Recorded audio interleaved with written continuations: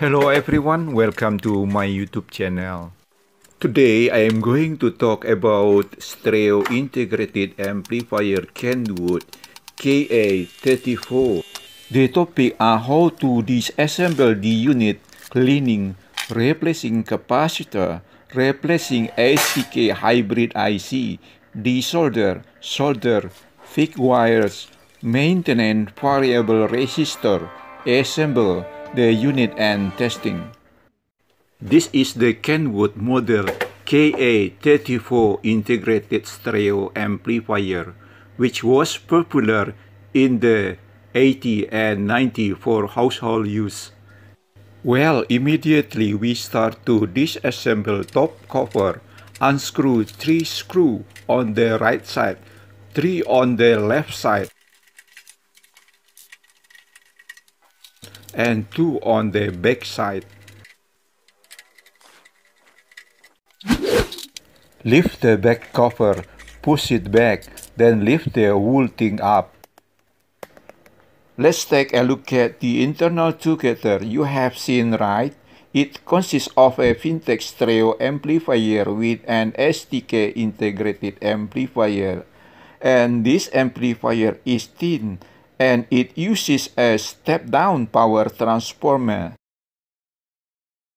The printed circuit board of this amplifier looks dirty and we will clean it. The heatsink of this amplifier is not that big, but it is medium for a size.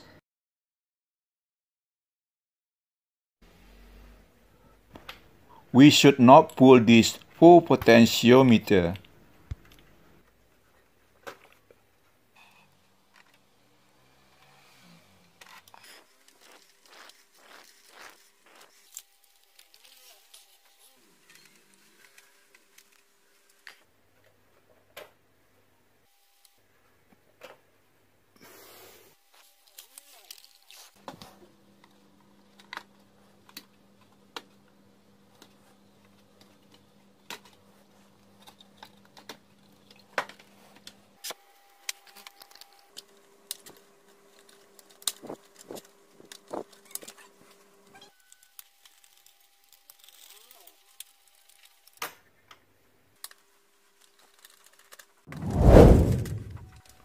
To remove this mainboard, we need to unscrew 8 screws on the back of this unit. Then there are 4 screws under. These are 4 pieces of screw for the transformer fastener.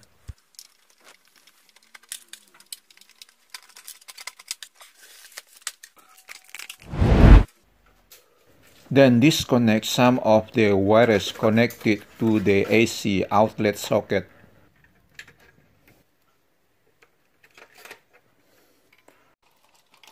And remember, this gland cable must be removed as well to release the power cord.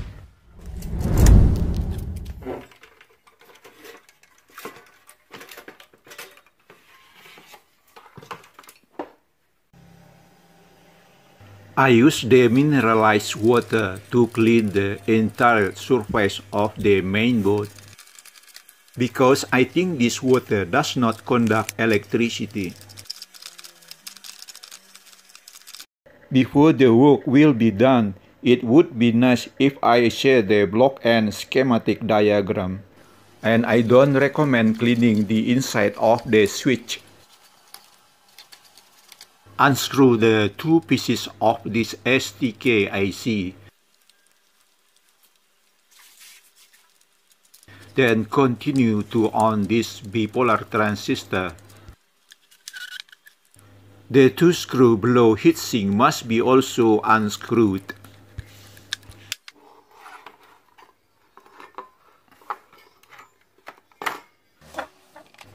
The dirt underneath also need to be cleaned. There is some kind of foam under this board. I also need to remove it up. And we also have to plan to desoldering this 13 capacitor and also this STK AC. And these 6 capacitors must also be replaced because they are old. For the soldering of these 13 capacitors, I used manual soldering with the soldering pump.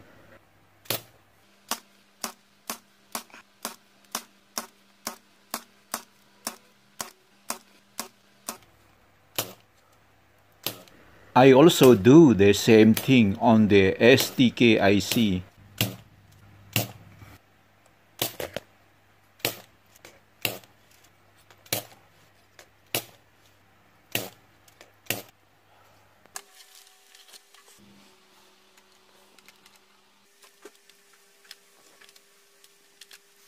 All the capacitors and all STK4152, I have to say goodbye.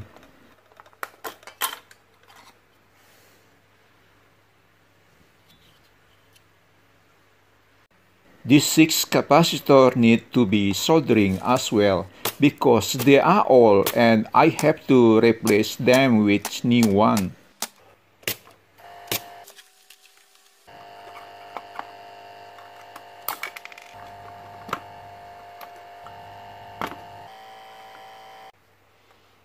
The traces underneath the capacitor leave mock marks.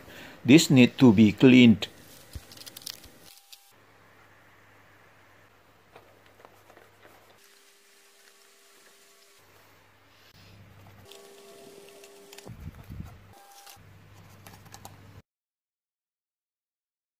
The new 19 pieces of capacitor and STK4152 ready to solder.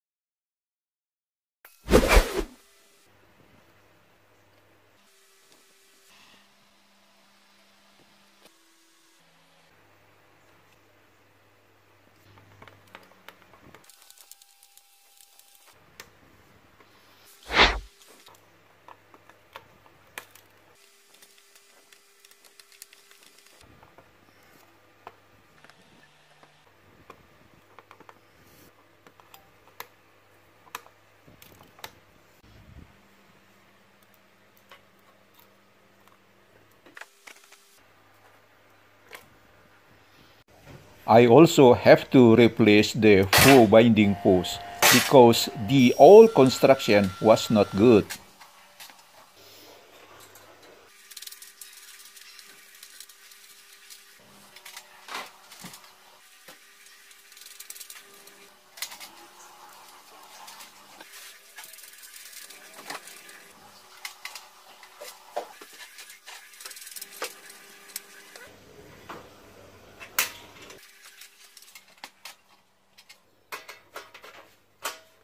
Apply a small amount of silicone thermal paste to this transistor.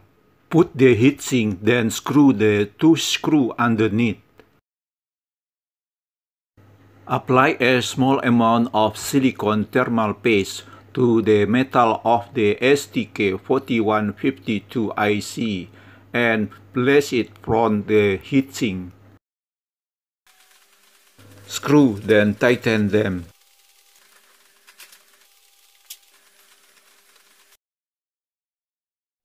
Solder all the pins of STK4152. The soldering result is not so good because the pins are rusty. This is an all-stock STK. The result also needs to be cleaned with a gasoline or thinner. Place the mainboard on the bottom cover of this unit, then install the transformer screw. And also make sure all the screws on the back are okay.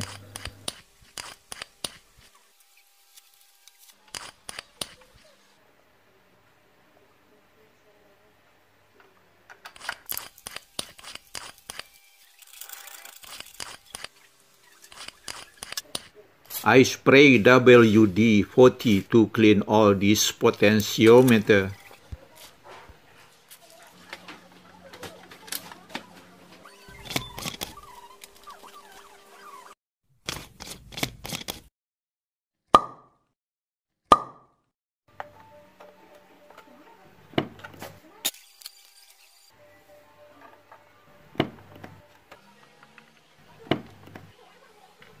Let's listen to the sound reproduced by this amplifier.